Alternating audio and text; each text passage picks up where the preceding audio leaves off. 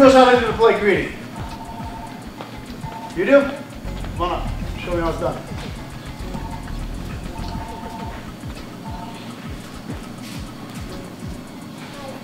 Hi. And your name is? Joe. My name is Sensei Pedro. Nice to meet you. All right. So, awesome job, right? Give a round of applause. My name is Jimmy Pedro. I'm the head instructor here at Pedro's Judo Center. I'm also the head coach of Team USA, and I was the Olympic coach in the 2012 Olympic Games in London.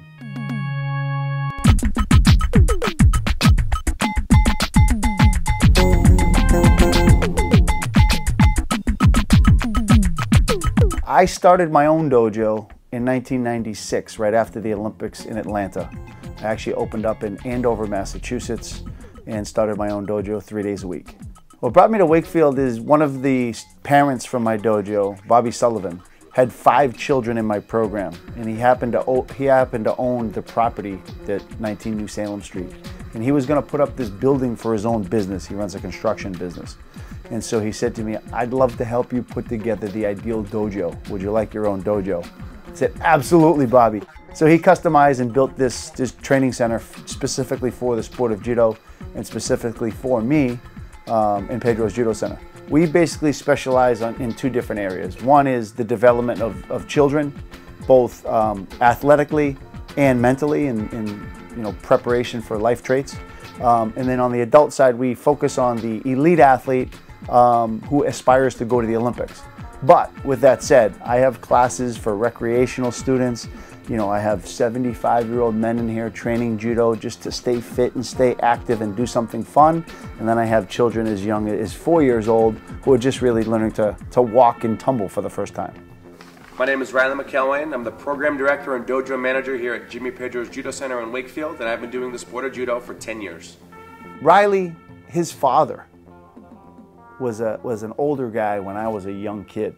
Well, my father learned judo from Jimmy's father back in the 70s at Peabody and Massasoit Judo Club. And my father learned tremendous things from the Pedro family. And his father was a student of my dad's. So I've known Butch McElwain since I was a little boy. And Riley walked into my door, I think he was 11 or 12 years old when he started judo. My dad actually brought me here a couple years ago when I was much younger, but I didn't want to do it, and then all of a sudden I said, okay, I'll do it. I won my first tournament, and I was hooked ever since. And he became quickly one of my junior role model students, one of my storm team, special team of role models, and Riley really embraced this program and what it had to offer. And at the time, I was here 24/7, leading, guiding, directing. So Riley's a true Jimmy Pedro Judo student who learned everything I know. Judo is my only martial art that I've ever trained. It was kind of the first sport that I really took to. I was never really very good at basketball or baseball, other really kind of average normal sports, but judo kind of, not that I'm very good at judo either, but it kind of stuck with me. And he really became a role model and a leader here at the school who embraced the program and is a living, breathing example of what we can do. And many people, when they met Riley for the first time when he was 16 years old, they thought he was 20 or 22 then. He's only 22 now, so he's well beyond his years.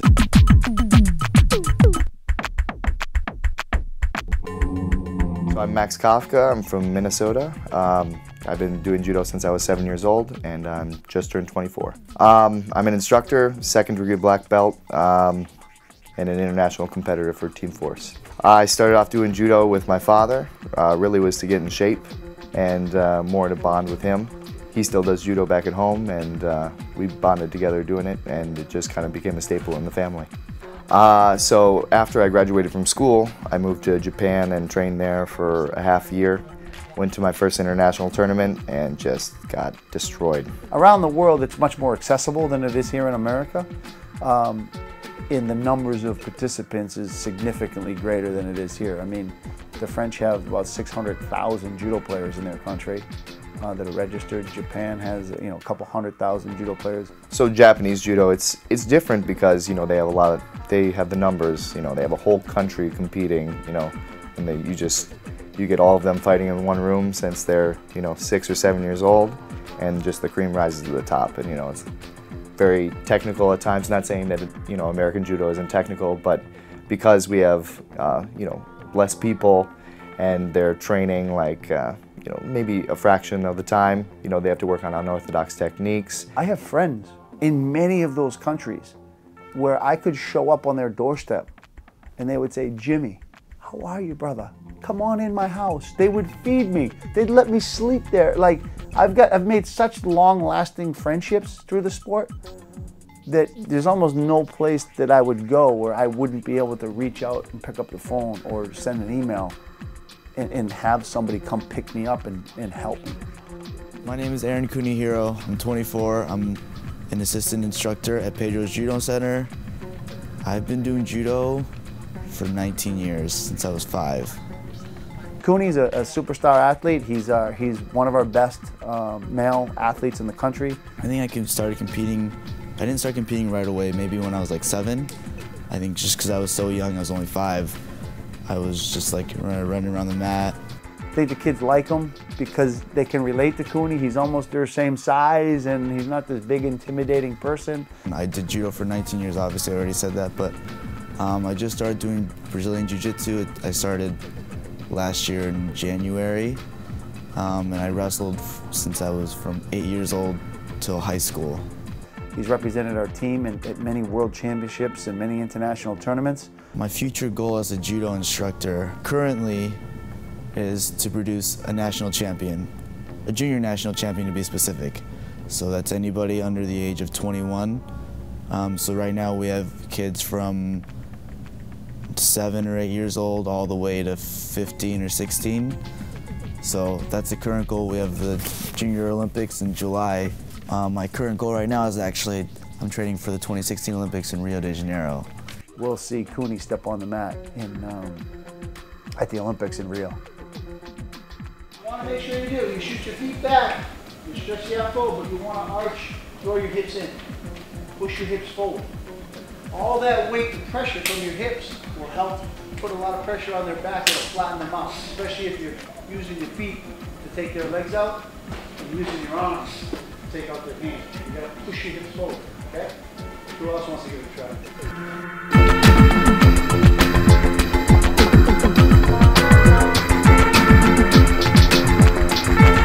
Judo was founded by Jigoro Kano under the whole mutual prosperity and mutual benefit and welfare of an individual, where I don't want to go force with force, where I'm going to use your force and momentum against you. Judo translated into English means gentle way. So judo is more of a, again, using their bodies on opponents' momentum and force against them compared to going head to head, if that makes sense. Judo is a very cerebral sport. You have to use your mind a lot. You have to think a lot. It involves a lot of strategy, and it's almost like chess. Right? A judo game or a judo match is a chess match. You have to figure out what move they're going to do or what move they're thinking about doing, and you have to be one step ahead of them all the time in order to be successful. So that helps, I think, judo people become smart as a result. They're more crafty, if you will. Some people say it's a feel sport, so you have to kind of be able to feel what's going on around you, feel your partner moving, or feel your opponent moving, where you're trying to move him, where they're trying to move you. Unlike other sports where, you know, you think about running a sprint, you can really focus, just dial in on certain parts of your body because, you know, you need your lungs to be nice and big, nice and strong, and your legs and your glutes and everything. But, you know, you're isolating one part of your body just to perform a specific task. Judo really is, it's an all-inclusive sort of, like, you're demanding everything from each bit of your body. Push! Work with your partners if you're bigger and stronger than your partners. We have to do the push and pull drills almost as to generate, because in judo you can throw someone one of two ways. You can throw them forwards or backwards. So, but a kid needs to know how to push someone and how to pull someone. In the sport of judo, you need to throw the other person. You need to take them from their feet and put them onto their back. So the push-pull drills give you a feel. You have to learn where that body and where that person is moving and when the right time is to let go, almost like a sumo match. If anybody's watched sumo, right? The idea is to unbalance the opponent. Same in judo. And so we do a lot of drills to simulate that feel. And then hopefully over enough time, it just becomes an acquired trait. Push-pull, so let's say, right, they're engaging like this, grabbing around the back, and I'm pushing too hard, someone steps to the side and turns, you know, then I know I went too far. You know, I wasn't I wasn't changing my direction in a smart way, or or if I'm pulling and someone just pushes into me at that moment, I go tumbling back. I was leaning back too far. You can grab anywhere and do it, but definitely when we're practicing techniques or doing live training, it definitely matters. It's all about controlling your posture, understanding how, where your strongest position is, if someone else has a separate position. And it all sounds like a lot to take in, but you would be surprised in just a small amount of time, engaging with people like that, you learn quickly. It matters if I pull up or if I pull down. All that stuff definitely makes a difference. Just to help them learn how to drive with their legs and use their hands and push, and really start to develop everything kind of working together when they're doing their exercises and ultimately their judo training. Well, although our focus is Olympians, some of my greatest successes are from the everyday student. I have two success stories that I'm very proud of. One was a kid who came to me in my first school in Andover, and when he first came, he has Asperger's syndrome, and when he first came to the dojo, he could barely walk. I remember the first day he ran around my mat, he couldn't control his muscles and he went right through the wall and put a hole in the wall of the drywall. And that young man turned from that type of athlete into a black belt. He stayed with judo his whole life. He became physically very strong. He finished in the top of the country at nationals a few times, and now he's doing an internship at Harvard University. He's graduated from college, he has his master's, and now he's over at Harvard. So that's a success story that I'm very proud of. Says our arms up, little dragons. No, up. We're gonna bust out the crash pads. We're gonna do that Morote Seyanagi. Okay, what's Morote Seyanagi mean in English? Raise your hand and tell me. No. Lily? What's Morote Seyanagi? Shh, sit quietly, little dragons. Crush your legs, Gabby, crush your legs. No, shh, don't yell at answers. Salome. Two-handed shoulder throw, very good. Everyone say Morote Seyanagi. Two-handed shoulder throw. Nice job. Little dragons, quick review. I want to see your elbow go in your partner's armpit, back on their belly. My feet have to be together, in between my partner's feet. Pick them up my hips, turn, throw, look behind you. Little dragons, I mean, it's hard, even when you think about other sports, it's hard to keep them focused all the time and, keep them engaged and, focusing on a goal or making their technique better, or even, just kind of focusing on them acknowledging that they're trying to get better at something, working on a goal. But here we have a lot of success. So for the recreational kids, like the little dragons and the confident kids and basic intermediate students, right now it's just to learn the fundamentals of judo and really get the benefits of the sport. They're like the extra shot that's in my coffee because I probably got a coffee in my hand already. When you have them in a group, they all respond to commands. We make sure, little dragon, focus, concentrate and everything like that, be respectful to yourself and others. Those are all pillars of judo. So we find that it's just really successful, and we get them pretty engaged. It used to be that at that age, judo was one of the only sports that had something organized for kids that young. But it's also I think it's very important to start children early in the sport of judo, because it's not about the techniques of the sport of judo that they benefit from. It's about all of the coordination drills that we do. The kid becomes much more aware of their body. They become physically stronger in all areas of their body, and it will make that child a much better athlete at whatever they decide to do later on in life. And it's really to kind of learn those life lessons that judo can teach somebody. If they ever decide that they want to compete, they have that option. If they don't, then that's fine too, and we'll teach them, help them attain their black belt. And ultimately, the goal for some of those kids would have them come back and be instructors. Judo's all about giving back, mutual benefit and welfare. So we teach them all the judo I know, the way they could say thank you, or the way they can kind of show their appreciation of the sport would be to come back when they're older. I think the best part of teaching kids is that it kind of reminds me that although I am serious about my career, that sometimes it's kind of not so serious, that I have to enjoy it, because I forget that sometimes. But it just teaches me that, like, I know I tell them, like, oh, jump higher or run faster, but I don't know, it's like a good reminder that I'm also human. I'm not a master or an expert. I think exercises are important because you don't just have to be in good shape for judo. I mean, being healthy and being physically fit is important in all aspects of life. So, again, it doesn't matter if they're a phenomenal judo athlete, but if they're in good shape, they can play a whole game of basketball or hockey or soccer without getting tired while everyone else on the team is gasping for air. I mean, if they're in great shape, and again, that can help them everywhere, not just judo. All of the judo exercises that we do at the school serve a purpose. And they're typically picked up from traveling around the world at some of the best judo dojos, you know, in the world, and taking and cherry picking the best exercises that we've been exposed to and bringing them back to the school, and we give those to the kids to do, and the adults as well. But basically, they're unorthodox for the normal person, but they're not typical things you would do anywhere else. But in judo, it's to build certain muscles. One, to prevent injury, to get your body warmed up to do the work that it's about to do on the judo mat. Two, it's to build strength in the important muscles for the sport of judo, which happens to be your upper body. Your lats need to be strong to pull the person. You know, your forearms need to be strong to hold on to the judo gi so that you can hold on longer and execute throws better. A lot of power comes from the legs in the sport and the core muscles. So wheelbarrow walks, training the upper body, training the core, and then a lot of balance techniques. Being physically fit is super important in everything you do. And I think that's one of the lessons that people need to start to understand, is that you gotta be in shape, and you feel better. If you feel better, you can function better. If you can function better, you're gonna be more productive, you're gonna feel better about yourself, you're gonna be one of the higher kids picked on the team when you play other sports. So I think it's very, very important. Right now we have a team of athletes who are in their teenage years, who we call the Storm Team, the special team of role models, which we work with every week, and we teach them how to teach judo.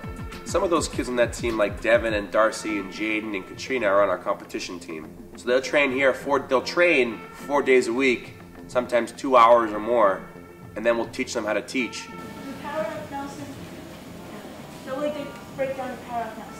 My name's Katrina Blouse. Katrina's another one of those success stories. I've been doing judo for 2 years. It'll be 3 years this October. My dad was a real big martial arts enthusiast, and one day on his way to work, he was taking a shortcut on this road that leads here, and he saw the Pedro's judo sign, and he was like, nah, that can't be him, the same guy he saw in the Black Belt magazine just a few weeks before. So he went in, and he realized, oh man, this is the same guy. And a little bit later, I started doing judo. Again, the girl came in with zero self-esteem. Before judo, I was very unconfident. I didn't have a great sense of being me and thinking I was a good person to be.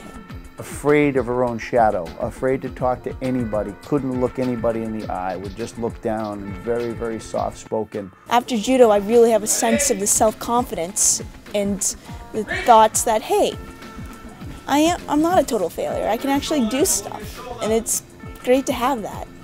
And now she trains in our elite class with our Olympians. She's gone to junior nationals, and she finished 3rd at the junior nationals this year in the sport. As an instructor, I really like helping the kids. It's great to know that you can help somebody at least once. She's now transformed into a very fit, strong, confident young lady who's excited about life. Yes. My name is Devin Leggett, and I'm a senpai here, and I've been doing judo for 2 years. I've been instructor here for about 6 months now. Judo teaches life lessons, you know. Most sports are done by yourself or with a team, but judo, you actually need somebody else to work with to get better. And through that, you learn socialization, you learn humility, you learn respect, you learn for others and yourself, you learn perseverance. In judo, somebody's getting knocked down every day. As long as you focus on being safe and focus on the stuff that you've been taught, you'll be okay, and like you can get thrown over and over and get right back up every time. As long as you like keep those fundamentals and practice that every time. By Devin getting thrown so many times, getting knocked down so many times, he's learning, you know, perseverance. Get up, get up. You can't win if you don't try type of attitude. But he's a very nice boy, has good morals, good character. He's a good role model for others. And that's why we ask those kids and invite those kids to become junior instructors.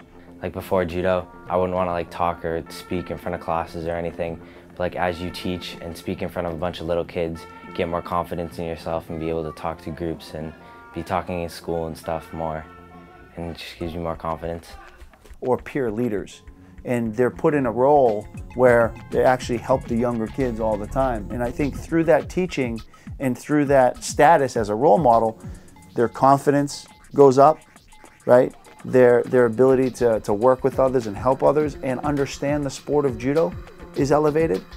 And I think they see then the relationship that their teacher has with them when they're trying to communicate to the young kids. It's all a formula for the development of the entire dojo. It helps build a lot of your confidence, and it helps you get better and be more confident in yourself. And it'll give you something to do and keep you in shape. And coming here, there's a lot of like the Olympians who come here and everything, and it just helps you keep you in shape and build your confidence and help you be a better person.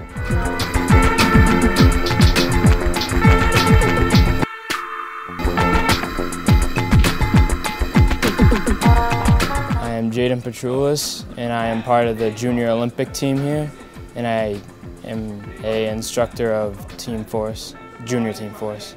I've been doing judo for about two and a half years. You know, judo isn't just all sports and winning. It also disciplines you, makes you do better. It's more than just a sport to me, and that's how it should be to everyone else. To me, it's always been important throughout my whole entire life to be the best. You know, not only just to be the best that I can be, but just the best.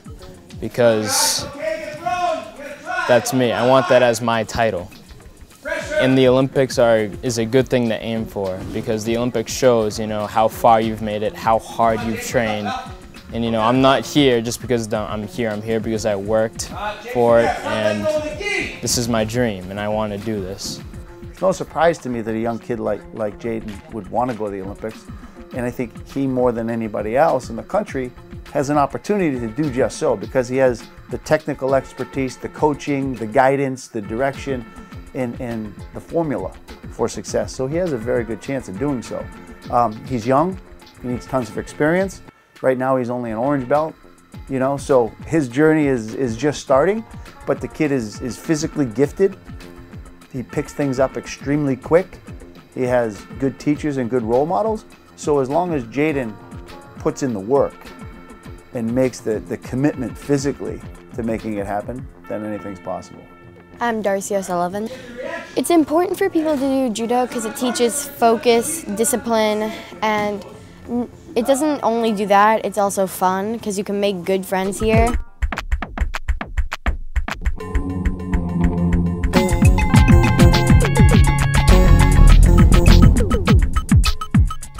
It's helped me focus a little bit more, and it's helped me get better grades over the years.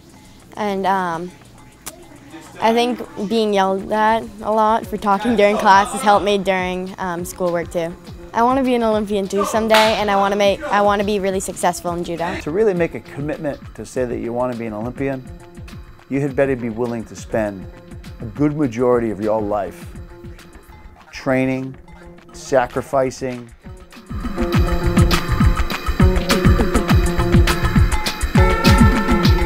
Pedro's Judo, for me, is the best club here, so I know there's not enough good things I can say about it. It's a sport where, you know, you can continue on forever. I'll be doing this until the day I die. You know, even if I can't do throws and I'm an old decrepit man, you know, I'll still be doing judo. It's about community. You're never responsible for anything by yourself. You always have to have a great support staff and a great coaching staff. I mean, Jimmy and his father helped me out tremendously. I mean, they're the people. They're the best coaches in the country. So when you have the best resources at your side, how can you fail? How can you go wrong? Judo can be one of the best activities you will ever do for you or your child. It'll be one of the best decisions you've ever made. That we transform lives, we help people achieve success, and we truly do care about all of our students.